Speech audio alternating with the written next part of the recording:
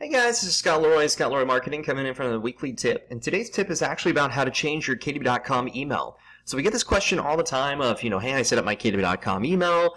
The biggest one is I'm now married, I have a new last name, or I have a new team name, or anything of that sort, and I want to change my KW.com email.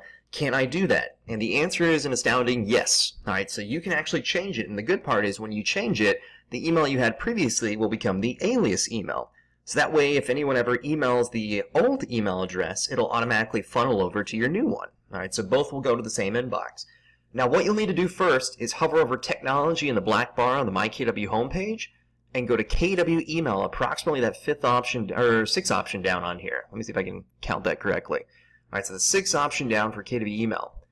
Now, once we're back on here, this is where you would typically sign up for the email, but instead we're going to manage your KW email on here. All right, so once we do manage your KW email, then you can actually come through here and request an alias. So if you notice, I've requested ridiculous amounts of aliases on here. All right, so all you have to do, and you can have up to 5 alias emails, so any of these aliases will automatically funnel to my main one of scottleroy@KW.com.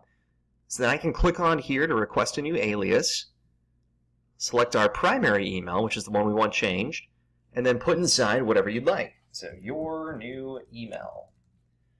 Alright, so this is where you'll put inside the new email address you want without the @KW.com. And remember, it has to be at least 4 to 20 characters, only lowercase letters, numbers, dashes, underscores, or periods are allowed, and it has to start with a letter. Alright, so as long as it fits that criteria and it doesn't have any of the invalid words like agent, real estate, realty, realtor, KW unless they're your initials, RE unless they're your initials, alright, then you're good to go.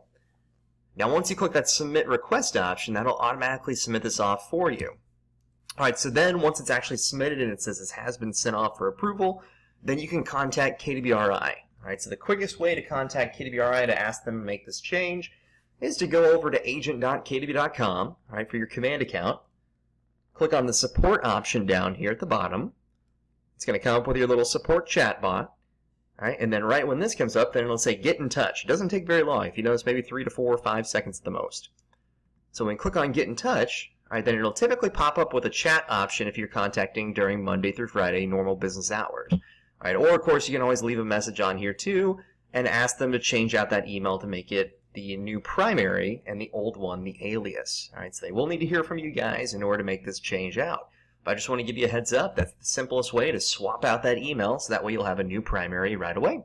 So there you go. So that is your myKW tip for the day.